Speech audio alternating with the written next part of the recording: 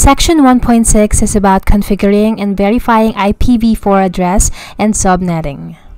Let's talk about the basics of IPv4 address first. What is an IPv4 address? It's a 32-bit address written in dotted decimal format. And it consists of two parts, the network and host.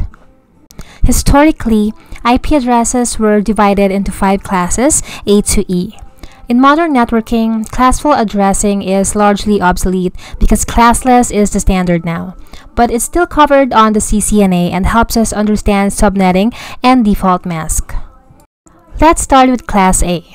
This is the IP address range, subnet mask, number of networks, and host. It's used for large organizations or ISPs.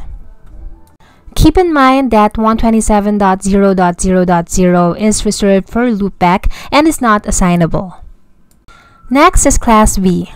These are the range, subnet mask, number of networks, and host.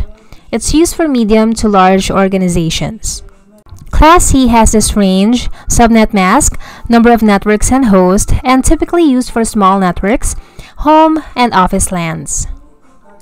Then we have Class D. Just keep in mind the IP range. It doesn't have a default subnet mask because they are not designed for traditional networking where subnetting is needed, and they are also not assignable to host. They are typically used for multicast groups.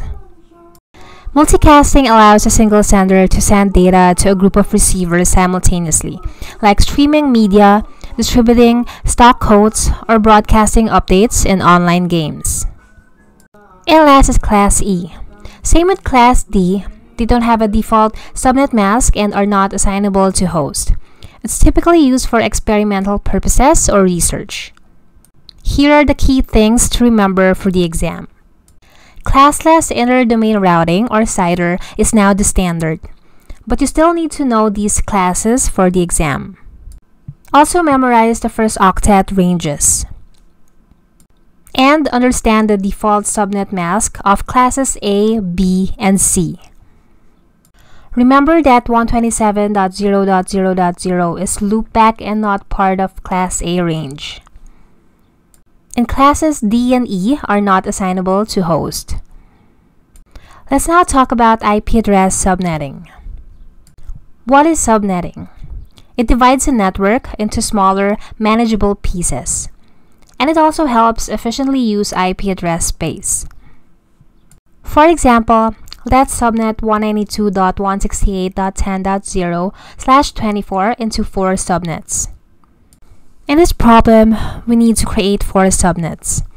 To create 4 subnets, you ask, how many bits do I need to borrow from the host part to make 4 subnets? We can use the formula 2 to the power of n, where n is the borrowed bit. Then, we need to figure out how many bits we're borrowing first. Let's say you want to create 4 subnets from a /24 network. Let's start with the smallest bit of 1. So, using the formula, 2 to the power of 1 is equals 2, and that shows borrowing just 1 bit isn't enough because it only creates 2 subnets. We will try to borrow more bits and see if 2 works. Using the formula again, 2 to the power of 2 equals 4 subnets. And we need 4 subnets, so we will borrow 2 bits. Next step is to calculate the new subnet mask. Keep in mind that the original subnet mask is /24. So to calculate the new subnet mask, we add the borrowed bit, which is 2, to the original subnet mask, which is 24, and the result is /26, and this is the new subnet mask.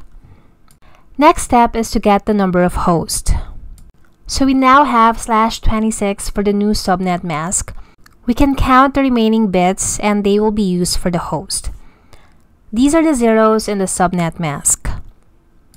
We can use this formula to get the number of hosts, where h is the number of host bits.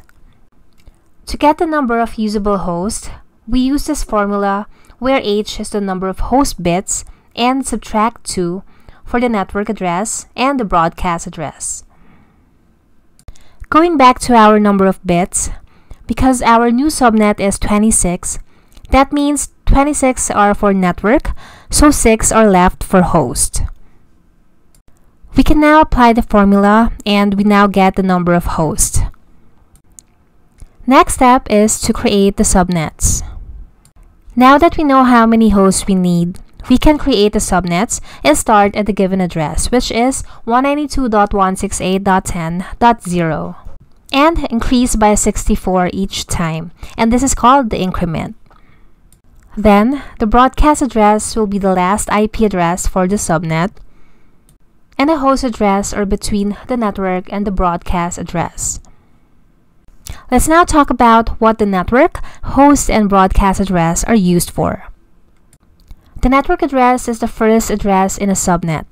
It identifies the subnet itself and cannot be assigned to a device. This address is used by routers to route traffic to the subnet. The host address are all IP addresses between the subnet ID and the broadcast address.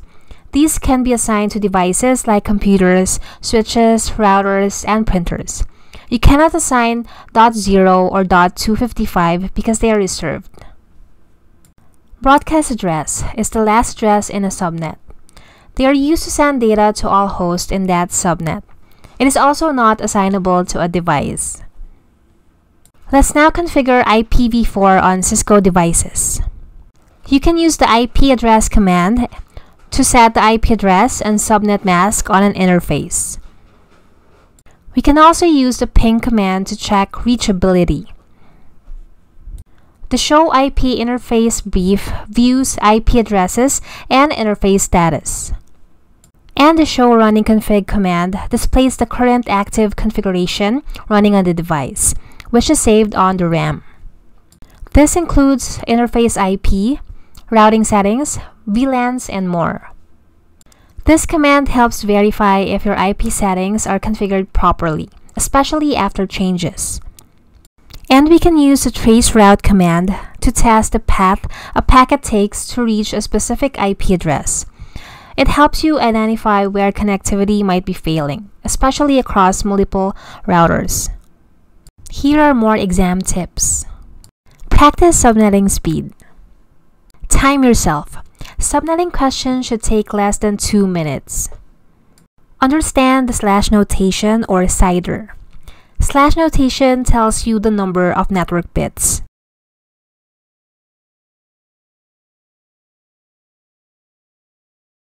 To divide a large network into small, more efficient subnetworks.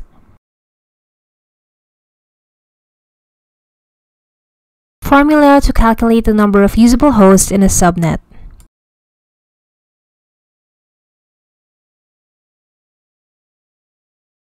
Default subnet mask of a Class C IP address.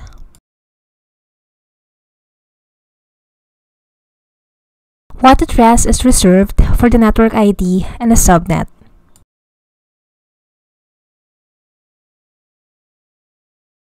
What is the default subnet mask of a Class A IP address?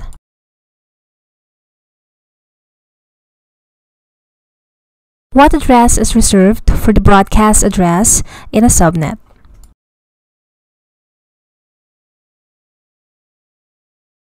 What is the default subnet mask of a Class B IP address?